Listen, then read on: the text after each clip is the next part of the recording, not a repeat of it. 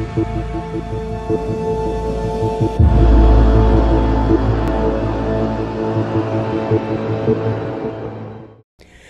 viewer, good evening and welcome to Current Issue. With me tonight, our State Senator, Mike KOWALL. Mike, welcome again to MEA. It's always a pleasure to be here. Thank you. Mike, as I know, you've been a State Senator for over 7-8 years. You are the majority leader in the floor, and you introduced a lot of bills, and you were very successful presenting the citizen of Michigan and your district in Lansing very well. Tell me why you want to go to Washington. I know you are running for the 11th district. Why you want to go to Washington as our representative, congressman and U.S. congressman? Well, as you know, I introduced all the bills on the autonomous vehicles, the connected vehicles, and the Center for Mobility out there at Willow Run. That's going to bring in $1 billion of brand new money that was never even here in the United States. It's coming in from all over the world. Yes. We need to make sure that Michigan stays #1 in research and development in the auto industry.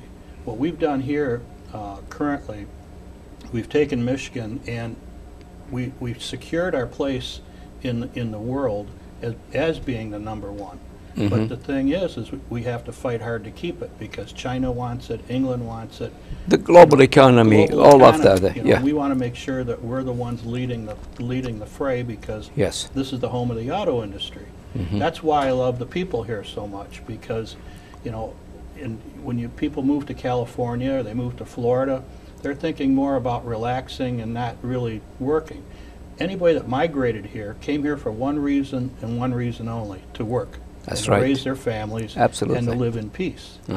And those are the kind of people that I enjoy representing, and I want to be able to go to D.C. to make sure that our children's educations are, you know. But before we go to D.C., honestly, the auto industry, you know, there is thousands of business attached to that. So when they do good, everybody good. The whole economy do good. Exactly. And that's that's what you are more interested in Lansing. It's that ripple effect. Yes. Because the big car companies, they employ a lot of people, but it's the sundry industries. Absolutely. And it's everything, right from you know, somebody cleaning the house to the local store on the corner to a market. To gas stations, and it all revolves around that. When the spending power will be there. The spending power will be there. We can see now what's happening here in Michigan. Yes. We have about $350 million of additional income that came into the state. So that tells me that when people are working, they're paying taxes, they're spending money, and it just snowballs. So we end up, everybody does well. Tell me, you did a great job for the whole citizen of Michigan. When you go to Washington, what's your plan? Well, the plan there is, first I have to figure out where everything is. That'll take a little while. But, you know, I want to make sure the autonomous vehicle industry is secured here in Michigan. We want to make sure that the educational system is brought up to speed, not only in Michigan, but the rest of the country. We need to focus on skilled trades. Yes. We don't have enough skilled trade people to do the work. All the new buildings that are going in Detroit, there's 10 years of skilled trade work downtown now. And that's not even the buildings that aren't put up yet. So there's probably 20 years of secured income for people that go into the skilled trades. Yes. And we have the best university, we have the best educational system that we could get those skilled people. Sure. Well, we have terrific, you know, educational systems here. Yes. We have great 2-year universities like Oakland Community College, Macomb Community College, Schoolcraft Community College, and they're teaching some of the skilled trades. But we have the finest 4-year universities in the world. Absolutely. And all you have to do is go down to U of M and look at the faces of the kids that are going there. A lot of them aren't from here. They're from the Middle East, they're from China, they're from Japan, they're from different parts of Europe. And they know that they're going to get a world-class education right here in Michigan. You know, Mike, I go to the Middle East a lot, and United Arab Emirates, which is Dubai and Abu Dhabi and all that, 60% of the leaders there, they graduate either from Michigan or Michigan State University. True. So imagine. When I bring the executive from Macomb County and Mark Hackle, and and I'll tell them all the time the roads, and they complain there is not enough funding from federal to help us fix the road. Is that one of your goals? Well, that's a big goal. Yes, That's the ultimate goal. See, Yes. Michigan, because we're a peninsula, Yeah. we're not what they call a pass-through state, where trucks just drive through and they pay the tax to use the roads. A truck comes to Michigan, they're delivering or picking up, and that, you know, that's what their job is to do, but they're not traveling through the state. We need to make sure that we get back, you know, dollar for dollar what Michigan needs to rebuild, you know, I-75, Yes. all the big expressways. And the ones that we are rebuilding now, we just finished up the I-75 at Square Lake Road intersection. Yes. When they're doing that, they're putting in all the high technology to make sure that that the optic fiber cable is there, that everything's Yes. there for the needs of the future. So you're going to work to get more funding from federal Absolutely. to the road. And it's not just the roads, it's Yes. our sewers, Yes. and it's our water. I mean, we saw what happened in Flint. Exactly. We have zip codes in Detroit where the lead level is higher than the ones in Flint. Yes. So we have to make sure that that's all replaced and updated. Yes. Mike, as you look at Michigan, there are a multi-ethnic minority from different ethnic group and all that. And immigration is an important issue to all those people. We are 100% against stopping the illegal to come in from U.S., no matter where they're coming from, if it's from Mexico or Middle East and all that. But there is a lot of things that the immigrant that care about to have a good immigration law that if they want, for example, to bring their relative, legally of course, or to have somebody that a friend or relative to come here as a student or as a professional and go legally. Are you going to work with the rest of the Congress to have an immigration law that cover all that?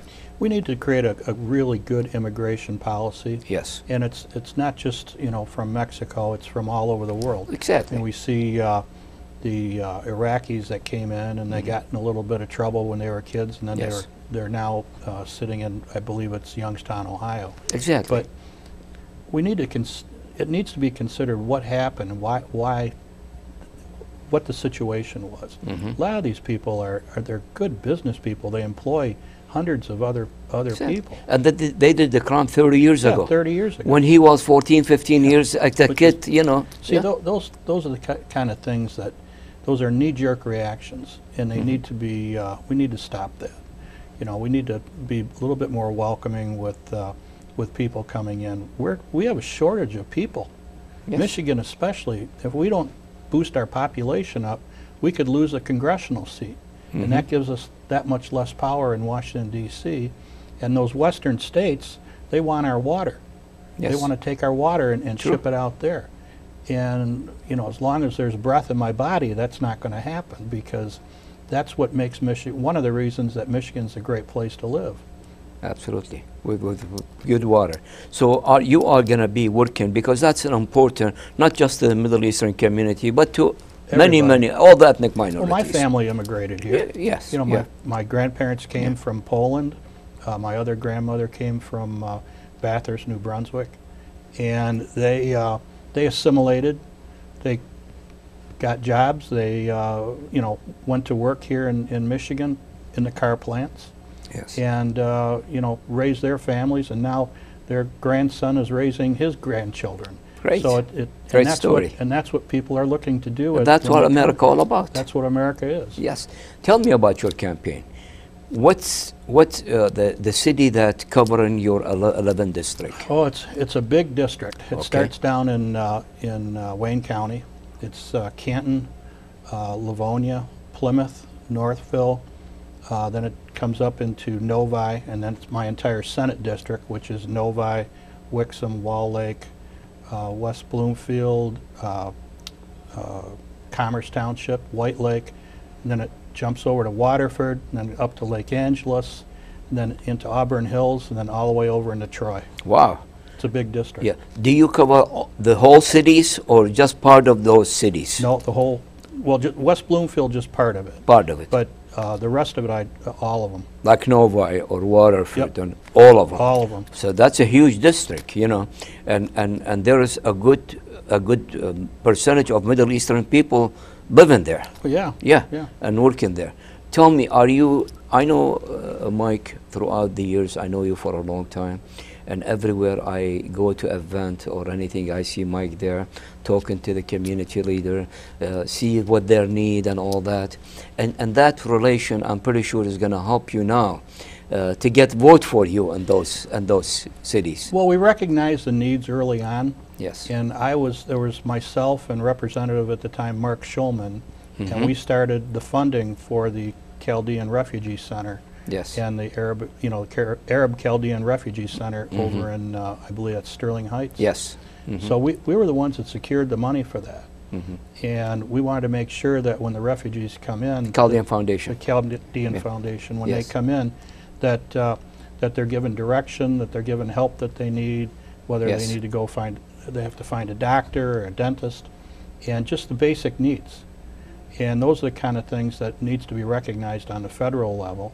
And I noticed the other day there were some bills moving that seemed to be going in that direction, but some of the other states don't have a lot of Middle Eastern people living there. Absolutely. So they don't there's, really understand Yeah. the needs. Mhm. I would say somebody out in Montana would have a hard time understanding. True, you know. and that's why we need you there, because you understand the culture of the ethnic minorities and the importance of those ethnic minority on economy, on all the social issue and the political issue that happening here. The Middle Eastern family, I'm going to call it, Yes.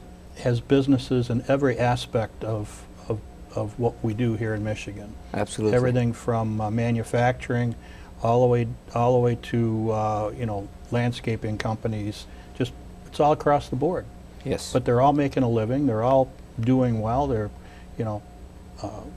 part of the community. That's what we want. Yes. Tell me, what's your plan, and if you go to in Washington, and hopefully, yes, you will be there, to bring more business to Michigan from different states? Well, that's what we're doing right now. Yeah. Since we did the autonomous vehicle, I keep Yeah. going back to that, but Yeah. Well, it's there's- important. There's over 600 new companies have moved in just from that, the minute the governor signed my bill. Wow. And every day there's new companies coming in. We have Uber, Google, Lyft, all these different rideshare companies that Yes. they're mapping the streets right now. I don't know if you've seen the cars with the mapping devices, but they're looking at every aspect. So all those companies are bringing, hiring new people here. Yes. Their biggest complaint is that they can't find people. Mhm. They're looking for more people. So we're going to have to really work on that. And that's why, we have to have open our heart and door to other people to come to Michigan. Sure. And again, we're saying all the legal people who could come to we Michigan. We want to do it the Yeah. right way, Yes. because when you're coming into you're coming into somebody's home. Yes. You want to make sure that you're polite, you do things the right way, you Absolutely. follow all the rules, and everybody's welcome at that point. Great. Yeah.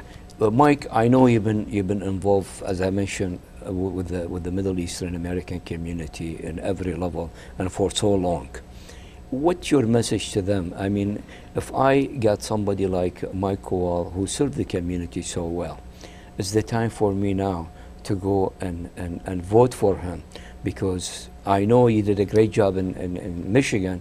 You're gonna if you do the same job in Washington, we'll be very happy to send you there, and I'm pretty sure you could do that. Well, that's one What's thing. your message to them? That's one thing you can be guaranteed of, is that when I make a commitment on a project or or a promise that I make, I keep it. And Yes. I've made commitments and promises to the Chaldean community, over the years, that I would help them out, and I continue to do that, and I will continue to do that. Yeah. As well as all the other ethnic Other groups ethnic, that are here too, yes. because we have Novi has a large group of Japanese and East And Indian. we have the Syrian, we have the Syrians, Jordanian, we have the Jordanians. Palestinian, we have Right. the Egyptian, and you know, as I mentioned, your district is multi-ethnic from all multi-party from all ethnic minorities. My district right now is the biggest mix of Yes. different ethnic groups. Yes. I think, well, I know for sure in the state of Michigan, Yeah. but probably in the country. That's right. You know, Yeah. because we have the largest Arab population here. True. You know, Concentration, right yeah. here in Dearborn. Yeah. Well, Mike, I wish you the luck. I know you are, if there is anybody qualified to do the job in Congress, it's you because of your experience, because of your involvement with the Michigan economy, with the Michigan social issue, with the Michigan education, fighting for the citizen of Michigan, and I know you're going to do the same thing in Washington. Thank you so much. You can rely on that. Thank you so much, and good luck. You're more than welcome. Thank you. Thank you. The reviewer, that was my interview with Mike KOWALL, State Senator Mike KOWALL. He proved himself over and over that he is a friend of the community, that he has been with the community, talking about their issue, and honestly fighting very hard for their issue. And for example, the funding for the Chaldean Foundation, and more than that. And so I want you to take that to consideration. And when you go to vote on August 7th, vote for somebody who qualified, somebody that he did a good job for us here, and we 100% sure that he's going to do the same job in Washington. So don't forget to first vote, and then vote for Mike KOWALL for 11th District. Thanks for watching, and good night.